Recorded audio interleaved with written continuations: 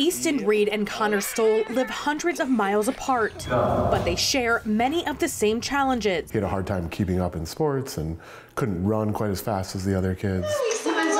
It wasn't uncommon for him to have bumps and bruises on his head because he fell a lot.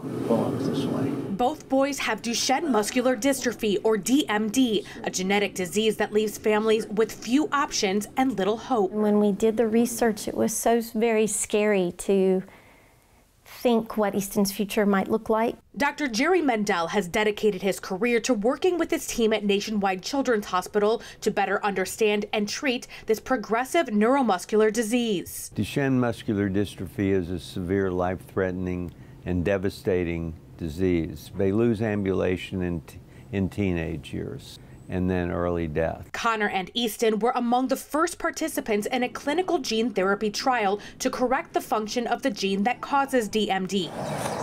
5 years after receiving the single gene therapy infusion, both boys have maintained their mobility, something that's rare in kids with DMD by this age. We started noticing that stairs were a little bit easier for him to climb. And for the first time, Easton and Connor's families are seeing new possibilities. This therapy gave Easton his childhood, and it let him be a little boy. We're able to visualize his future and what he could become and everything that he could be great at.